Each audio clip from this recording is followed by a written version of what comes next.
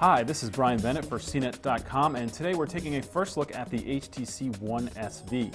Judging from this phone's attractive, colorful design and premium construction, you might think that HTC has rolled out another flagship device. Well, guess again. The HTC One SV is available exclusively in the US on Cricket Wireless for $349.99, but is definitely a mid-range handset. Powering the One SV is a zippy 1.2 GHz dual-core Snapdragon S4 Plus processor supported by 1 GB of RAM. Sorry folks, no fancy quad-core processor here.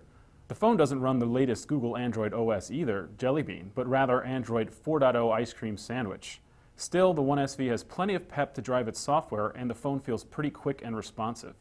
HTC also layers its Sense 4 UI on top of Android, which offers tight social media integration, plus a few handy interface tweaks. For instance, to name one slick trick, I can use two fingers to easily drop widgets and app shortcuts on the home screen of my choice. Just long press an item with one hand, then swipe left or right with the other. The real allure of the HTC One SV, though, is its sweet styling. The phone is crafted in gentle curves, sports vibrant red highlights, plus is very thin. Despite its trim and pocketable size, the phone features a removable 1800 mAh battery and micro SD card slot too.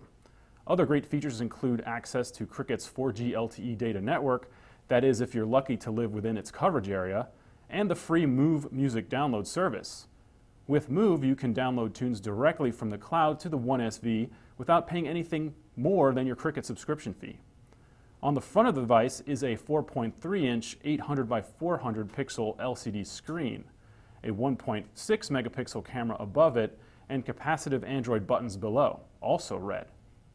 The earpiece has more red accents in the form of dashes embedded within it. On back is the phone's 5 megapixel camera with LED flash and a battery cover painted in an even more wild shade of crimson. The back uses a soft touch coating as well for a sure grip. With striking looks, premium feel, plus compact and thin size, the HTC One SV is certainly a head-turner. It's also great that it doesn't come with a confining service contract attached. But is it enough smartphone to be a tempting deal? Be sure to check back soon for a full review.